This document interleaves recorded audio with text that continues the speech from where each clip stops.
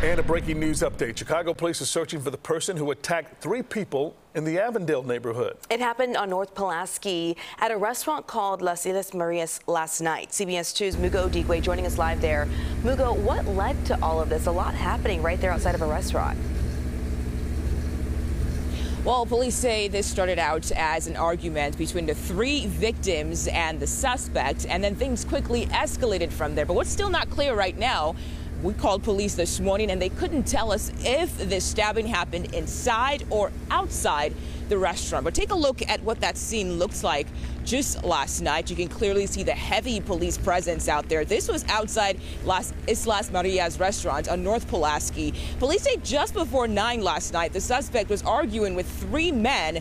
At some point, he pulled out a sharp object and stabbed one of them. When the other 2 men tried to intervene, they were injured as well. Now, when police arrived at the scene, they found the man who was stabbed in the parking lot of the restaurant. He had injuries to his stomach area. He's now in critical condition at the hospital. Those 2 other men who were also injured were taken to the hospital. We're told they're in good condition, but as of this morning, police say they are still searching for that suspect. We're live near Grand and Central. Murrow, CBS 2 News.